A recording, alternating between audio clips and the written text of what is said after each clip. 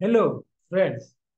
When the new year is knocking around, all we have desire to know how will be the year 2023 going to be.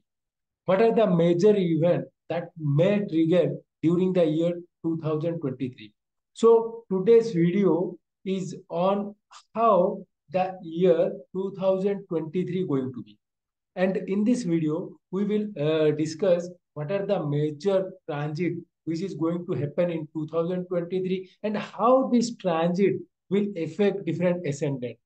This will give you a snapshot, what we can say, area in which your focus will be in the year 2023. Okay, so let us discuss what are the major transit that is going to be happen in the year 2023. So in that list, first, the transit of Saturn is going to happen on 17 January 2023. Okay, this is the first transit, major transit of the year. That is, Saturn will enter in the sign of Aquarius on 17 January 2023. That is the first major transit which is going to happen in the year 2023. Next major transit will going to happen on 22nd April when Jupiter will going to enter in the sign of Aries. Here Saturn will going to enter in the sign of Aquarius, and here Jupiter will going to enter the sign of Aries. And finally on November 29, at the end of the year 2023, okay, Rahu and Ketu will going to change the sign. Rahu and Ketu will move from Aries Libra axis to Pisces Virgo axis. So these are the three major transit which is going to happen in the year 2023. Along with that, you will find there will be two lunar eclipse and two solar eclipse that is going to happen in this year. The first solar eclipse will going to happen on 20th April when Sun transit the sign of Aries. This eclipse will going to happen. To counter that, there will be a lunar eclipse on 5 and 6th, 5 or 6th May. It depends on where in the globe you are, and there will be a lunar eclipse. So basically, this is a total solar eclipse and this is a partial lunar eclipse, which is going to happen on 20th April 2023 and 5 and 6th May 2023. In 14th October, there will be a solar eclipse again. There will be a solar eclipse. Okay, when Sun transit in the sign of Libra, and there will be a partial lunar eclipse that will going to happen on 28th or 29th October 2023. Okay, so these are the two solar eclipses will going to happen on 20th April and 14th October, and two lunar eclipses going to happen on 5th or 6th May or 28th or 29th October. Depending on where you are, you will have you can able to see these eclipses. Okay, actually Rahu Ketu transit, whenever it happens, it is just changing the eclipse axis. So this we can say this eclipse will going to happen in Aries and Libra axis, and after that this axis of eclipse may happen after 18 years. So this is the final kind of eclipse which is going to happen during this Rahu and Ketu transit. Okay, so these are the major transit which is going to happen in the year 2023. First, Saturn will transit to Aquarius, then Jupiter will transit to Aries. Along with that, Rahu Ketu transit will happen at the end of the year, that is November 29. Okay, so these are the major transit. So let us discuss how this transit will going to affect different ascendant. Okay, so for that we need to understand the transit a little bit in more detailed way. Okay, so for that we will have basically two charts. Okay, for that we are having two charts. First is after 17th January 2023, and this chart is applicable till April. We can say this chart is applicable. This chart is applicable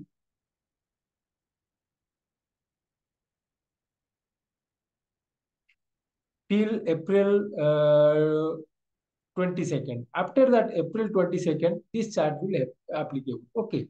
So basically, you will find there are two charts. One, you will find uh, after the transit of Saturn in the sign of Aquarius, you will see Saturn will aspect the sign Aries. Okay, and Rahu is there in the Aries, and Saturn is going to have the tenth aspect on the sign of Scorpio, and along with that, Jupiter will going to have going to have the ninth aspect on the sign of Scorpio. So when Saturn transit to the sign of Aquarius, you will find these two signs of zodiac are getting activated, like the Aries sign and Scorpio sign. And look out where this sign is placed in which house in your horoscope. These two signs are placed. Both the sign are going to activate. Okay, so you must remember that this transit is this transit will affect you in many ways. Okay, so as I mentioned, the transit of Saturn in the sign of Aquarius will trigger this Aries and Scorpio axis.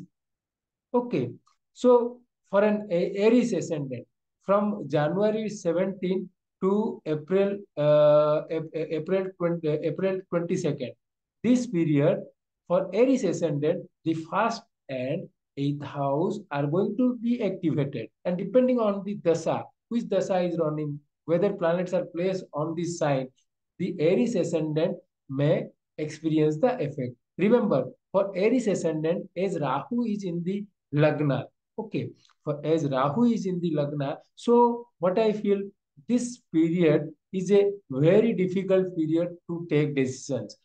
What I feel, you may have a wrong perception. You you are not seeing the situation as a whole, for which you may take wrong decisions. Okay, so this period you need to take extra care while taking any major decision, because your first house and eighth house both are getting activated. Okay, so for Taurus ascendant, if you are looking for the Taurus ascendant, you will see their 12th house and 7th house are getting activated. That means we can say that this period they may spend some more money. Okay, they will spend some more money, and they may have different kind of relationship. But we can say there may be partnership, there may be a relationship. Those things may highlighted in their life. For a Gemini ascendant, you see the 11th house and 6th house are getting activated. And remember, this 11th and 6th house are called as Tano Tanah Dandahara. Okay, the 6th house and 11th house are getting activated. So for Libra ascendant, this is the time where, for Gemini ascendant, this is the time where they will focus on friend circle, networking circle, large networking circle on internet. They will spend time in surfing Facebook, Twitter, Instagram, all those kind of things. Okay, and the sixth house, so there may be some kind of health issue, there may be some kind of loan they might apply, the loan they may take during this period. Okay, the next thing is that for Cancer ascendant, you will see for Cancer ascendant, the fifth, for Cancer ascendant, the fifth house and 10th house are getting activated. As the fifth house and 10th house are getting activated, we can say that this time they will focus on their kids. Okay, and they can focus on their profession. These are the two areas where actually the focus will be. For for Leo ascendant, you see that for Leo ascendant, the fourth house of mother, vehicle, or home environment, that is going to be activated along with the ninth house, long distance travel, teacher, guru, father.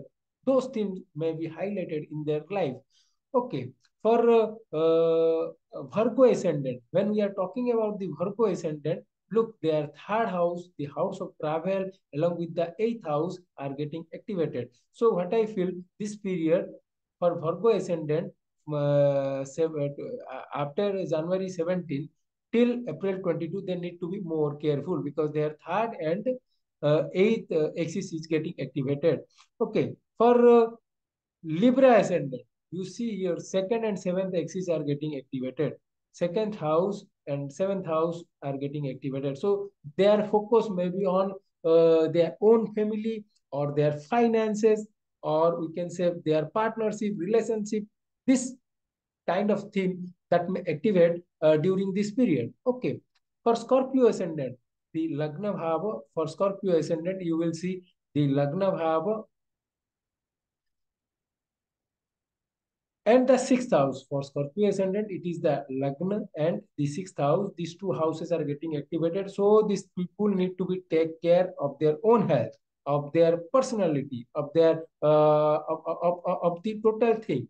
Okay, so this during this period they may have some health issue, so they need to be take care uh, because as the first and sixth house are getting activated, what I feel, there may be a chances where they actually have some health issue. So Scorpio ascendant, they this time they can utilize to focus on their own health and improve their health. Okay. For Scorpio ascendant and for Sagittarius ascendant, you will find their fifth and 12th house are getting activated. So this period, they may have some expenses. They will focus on their kids. Okay. That kind of thing that may trigger in their life. Okay.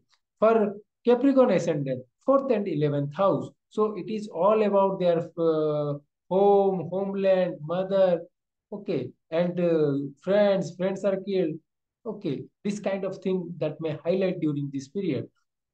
For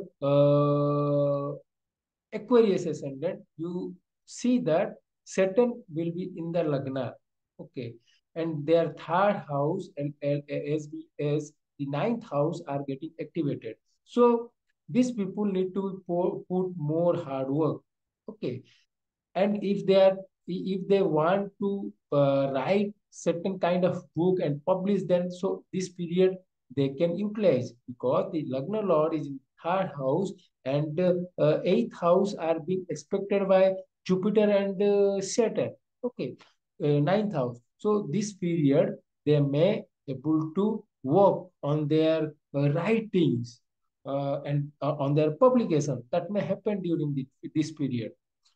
For for For Pisces ascendant, you see for Pisces ascendant, the second and ninth house activated. And for Aquarius ascendant, it was third and 10th house. Okay, so they can think of their writing as well as their profession. For Aquarius ascendant, the finances and it is all about their family finances. Okay, along with that, they need to think about, they may have long distance travel, they may have to meet the gurus, teacher, father. This kind of thing may highlight during this period. So this is the prediction what we can make, what we can say for the period January 17 to April 15. Okay. But after April 15, you will find a very interesting thing. Okay. Jupiter will going to transit in the house of Rahu. So there will be a Guru Chandala Yoga. Okay. And Saturn will aspect this Guru Chandala Yoga from Aquarius. So it is all about the first side.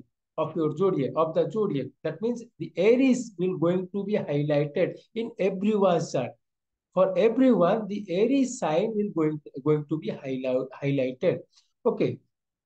For Aries ascendant, it is happening in the Lagna Bhava. So these people need to take more conscious while taking any major decision. And what I feel, they, if possible, they must avoid to take major decision during this period, because Rahu is transiting in their Lagna along with Jupiter. Jupiter is creating a Rahu, Jupiter is Guru Chandala dosha, which is going to happen in the Lagna, and Saturn is expecting. Specifically, if someone has Arudha Lagna in the sign of Aries, then they definitely need to be take extra care, because this time is very bad for their image, because Rahu is transiting over the image along with Saturn is expecting. So, and Guru Chandal is happening on their Arudha Lagna. Okay. For Taurus ascendant, it is all about their expenses. They need to take extra care while they are spending. For Gemini ascendant, it is all about 11th house. They need to be extra conscious when they are dealing with their friends, and when they are in their networking cycle, when they are dealing with their elder sibling. Okay. For Cancer ascendant, it is the 10th house. So this time they need to be put more focus on their profession. They will spend time, more time on their profession. Okay. For Leo ascendant, it is in the 9th house, so they may have long distance travel, or they need to be take extra care when they are doing long distance travel. For Virgo ascendant, look, it is happening in the 8th house. The triple transit, effect of triple transit is going to come in the 8th house. So these people need to be take extra care, because this period is very prone to accidents. So accident may happen in their life. Okay. For Libra ascendant, you see that this is happening in the 7th house of partnership or relationship. So they need to be more conscious, or what we can say, uh, very conscious when they are dealing with their partners, when they are dealing with the relationship. Okay. For Scorpio ascendant, it is happening in the 6th house. So, what I feel, this time is not very good for the Scorpio ascendant to make enemies. So, while arguing with someone, this Scorpio ascendant people need to be more conscious. For Sagittarius ascendant, it is happening in the 5th house. So we can say that this is the time where they will focus on their children. And what I suggest, they need to be more conscious or careful while dealing with their kids. For Capricorn ascendant, it is all about the 4th house. Oh, motherland. Okay. For Aquarius ascendant, it is happening in the 3rd house of travel, dealing with the younger sibling, writing, communication. So this Aquarius ascendant need to be more conscious or careful when they are dealing with those things. And finally, for Pisces ascendant, as it is happening in the 2nd house, Dhana Bhava, or we can say own family, finances, resources. So these people need to be very careful when they are making any decision regarding those things. So friends, this will the result after April 22, when Jupiter will transit to the sign of Aries, and it will continue to the end of this year. That I mean to say 29th November. After that, Rahu will transit to Pisces, and the triple transit effect will somehow different. So remember, if someone is having Arudha Lagna in the sign of Aries, so these people need to be more careful, because this transit will really affect their image. And you can worship Ma Durga. You can what we can say, visit the Lord Shiva Mandir on Monday to reduce the ill effect of this transit. Okay, so friends, remember, this transit will bring many different themes in our life. So majorly in 2023, the axis is what I feel on the focus will be on the sign Aries. Wherever Aries in your chart, that sign will be getting activated. If you are having planets on that sign, then you may have a prominent effect on that. If you are having a planet in that sign and you are running that dasa, then definitely you are going to feel the energy of this transit in the year 2023. So, friends, uh, wish you a happy and prosperous New Year 2023. Hope all your wishes come true. Hope you like my channel a lot this year. So this is all about how the year 2023 will going to be. Hope you like this video. Do like and subscribe my channel. Thank you and a happy new year.